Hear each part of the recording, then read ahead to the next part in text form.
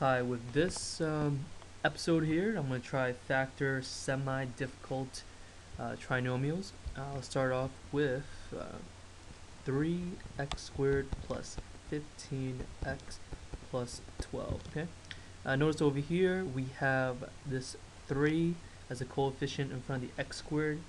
So let's see how this plays a factor. Well, normally you got to find factors of 12 that adds up to 15, but in this case the 3 gets in the way. But notice what we can do actually with the 3.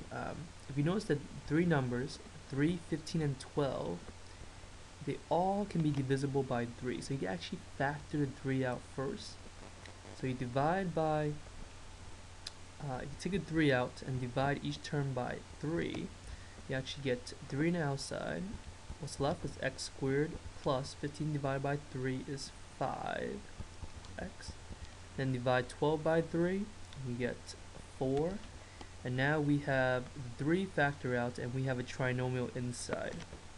Okay, from here, this should look kind of familiar. X squared plus 5x plus 4. We can factor it normal way. Alright, look for two numbers that multiplies to get 4, adds up to get 5, and also, look for two of those numbers, okay? And, factors of 4 is 4 and 1, 2 and 2, right?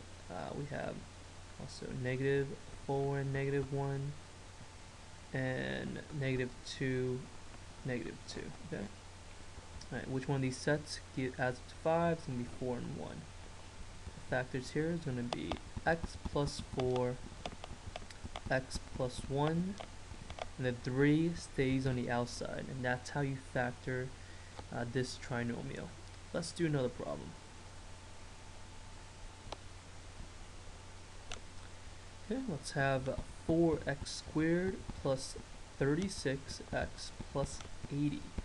Okay, it might seem intimidating because we're dealing with large numbers here, 36 and 80, but it's really not. Notice that 4, 36, and 80 all has 4 as a factor, so we can take that out.